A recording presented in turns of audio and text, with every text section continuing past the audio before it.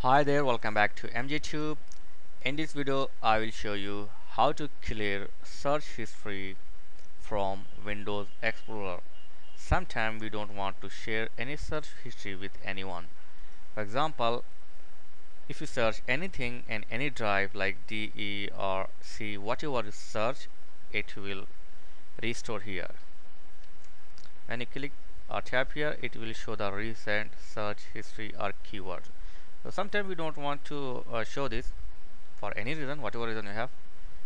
So let's see how to remove all this thing. So first, keyword cursor here, okay. Then simply here go to search.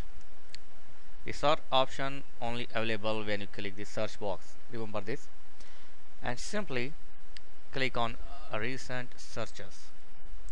Extend this and click on clear search history.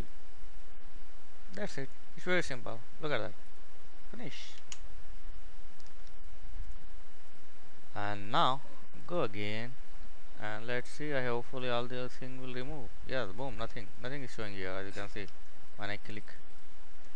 So everything is clear from the search in Windows Explorer. So thanks for watching. See you in next video. Please like, share and subscribe. Thank you very much.